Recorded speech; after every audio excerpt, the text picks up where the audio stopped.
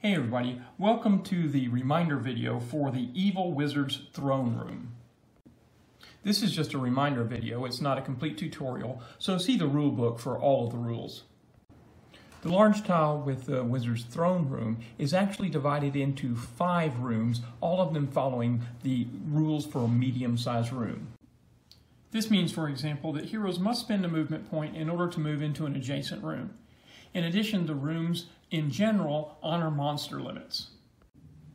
There are 2 important points to know about this tile. Number 1, this corner room up here is considered the throne room, and it does not obey monster limits when Malaphius is adding monsters to this room. In addition, you may have noticed that I moved my hero into the treasure room. I didn't move them into the center room.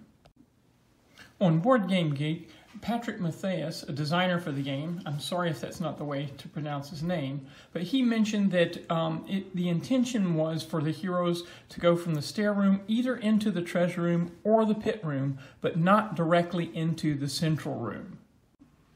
That's a common mistake that many people make. The art is intended to show that this is a great big drop-off, and you can see these stairs coming into the central room from the side rooms. And if you've ever played it before, you'll see that this actually changes the gameplay quite a bit. And it makes a lot of sense as you think about coming into these side rooms. Why would you go into those side rooms if you weren't really forced to? Of course, the first thing that you do after moving your character into the room is to populate it with all the monsters and treasure. Notice that the Dark Watcher has a dotted diamond around it. This means that the Dark Watcher is not placed in the room to start with. Instead, if you ever get down to only one cultist left, immediately remove that cultist and place the Dark Watcher in that room. And of course, Malaphius is the boss that you will place in his throne room. Now, if you're playing true solo mode, you may feel very overwhelmed here in this throne room with all the monsters and the boss. However, Malaphius and the cultist do not move. Only the other monsters move. However, if that still feels like a little too much for you, you can just play the level 1 and level 2 with a single hero, and then at the end, bring in a couple of helpers. You can then decide to give them abilities or not, depending upon how confident you feel. The room with the pit has one ability that's not directly marked on the board. That pit is a bottomless pit. A hero in that room can automatically defeat a minor monster by playing a step symbol. A hero can defeat a major monster by using 2 step symbols. At the beginning of each turn, before the hero phase, Malaphius attacks.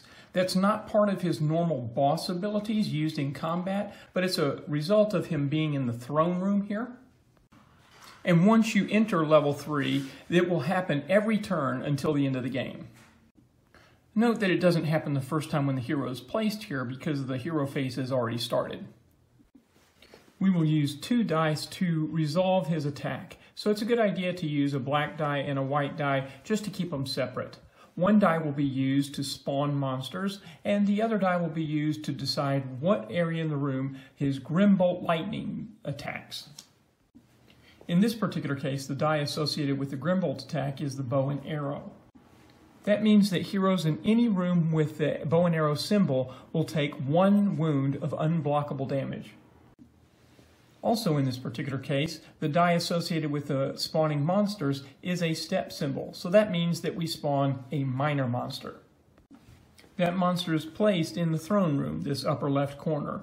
The throne room ignores monster limits. When a hero reaches the throne room and is ready to do battle with Malaphius, we use his boss abilities. The boss abilities of Malaphius are separate from his attack. They're used only in combat. It's just like any other monster or boss.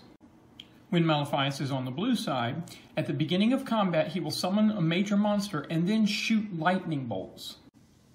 As an example, when we begin combat, it may be that the young dragon was summoned and we rolled the bow and arrow dice to see where the lightning bolts strike.